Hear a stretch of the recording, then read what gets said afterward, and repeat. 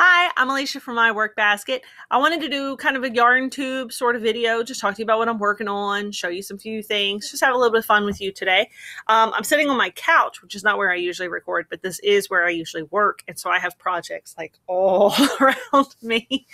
I'll just kind of show you some different things that I'm working on this week, some different things I have in progress. So I started knitting that monkey for my son. I've been keeping all the parts in this Ziploc bag. I'm actually making it out of some cotton yarns, and it's coming along pretty well. The body worked up nice and quick. I've got the monkey head, the monkey face. This is one arm, so I've got one arm done so far. A lot of times I do use these little Ziploc bags to keep my projects in, depending on what size bag, what size project. So I'm surrounded by Ziploc bags right now. So I've got that monkey going. I still have to do one more arm, 2 ears, and a tail, and then I'll be sewing them all together. That might actually happen like later today or tomorrow. I've got another Ziploc bag for my crochet along project. And this is the current square we're working on. This is I still need to do one more bias stitch square, so that's what I have in my Ziploc bag right now. And then I will put this yarn away in storage, and I'll put my new color on my new block in here. And I also have my big Ziploc full of all of my blocks so far. I love these giant, the 2.5 gallon Ziploc bags. And I just have all my blocks so far for the crochet along in here.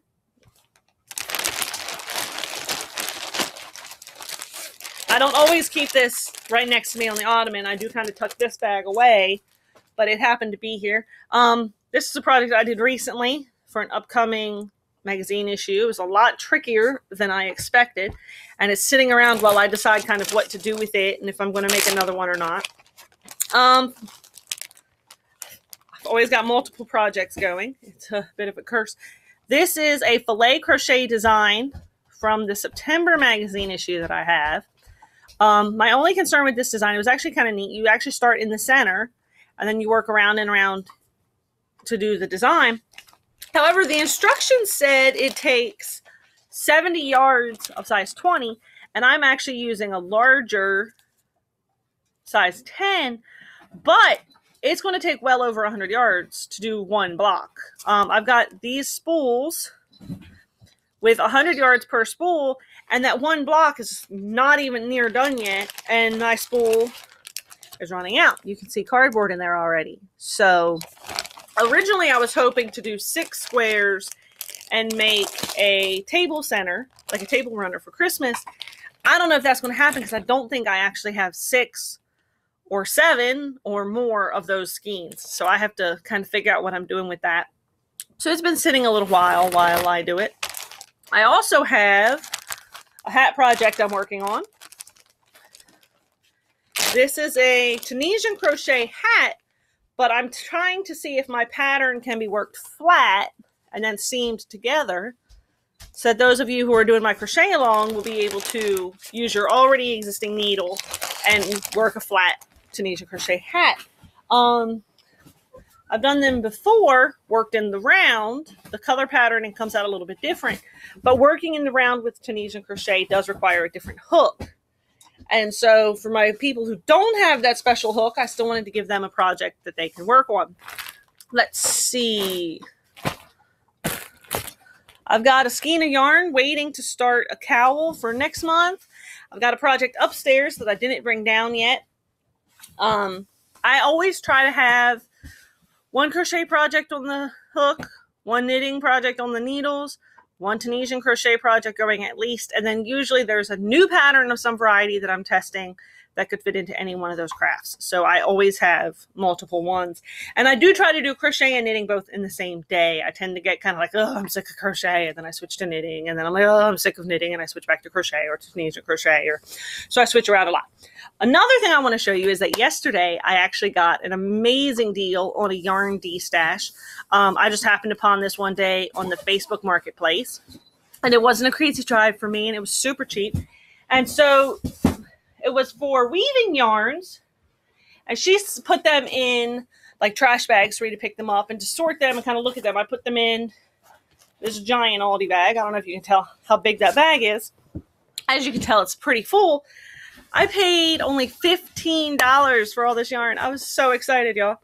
So, massive stash of wools, merchandised cottons, fluffy fun stuff.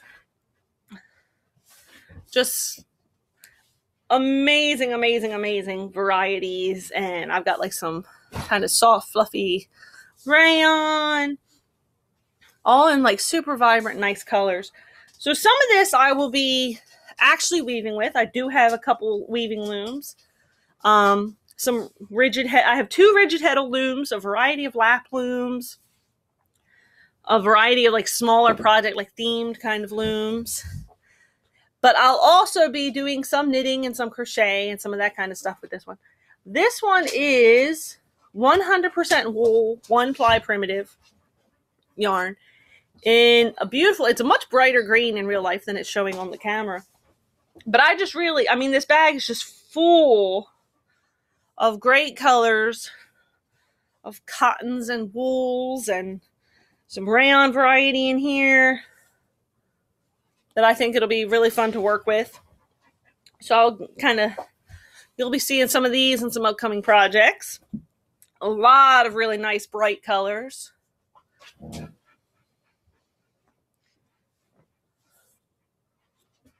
That's kind of on there, kind of funny. I might have to have my assistant re-roll that one. My assistant is my son. I pay him to ball my yarns and roll my yarns, and do it right now. He says he'll do it right now. This is a kind of a thick. I suspect this one may have been hand done at some point because the wool is actually not very clean.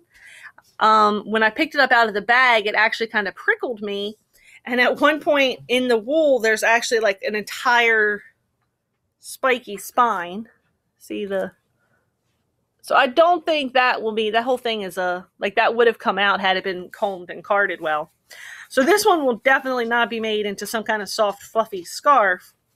But I think that'll still be fun to play with.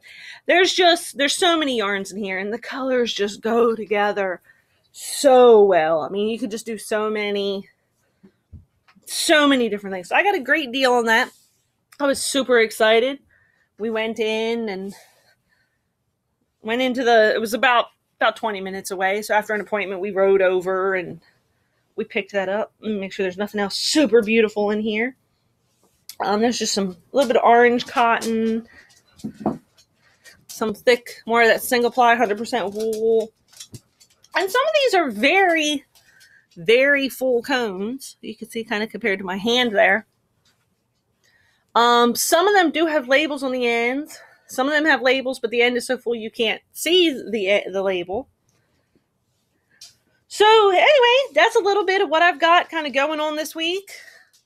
Working on this week. Showing off this week. I don't know if I showed you this one. It's a lot shinier in person than I think it really shows up on the camera. But so that's what I've kind of got around me this week that I've been working on, or that I am working on, or that I will be working on, or that I'm kind of messing around with. I hope you had fun looking around, seeing a little bit of my craft mess on my couch here. And stay tuned to my work basket. There's always free patterns, projects, fun. I'm going to start showing off more of my vintage stuff. Maybe doing a few more of these Yarntube videos. Just kind of have fun with you and encourage you to make things and learn new things and enjoy yarn crafts. And I also really like when people think about the memories of who taught them to craft or who in their life used to craft.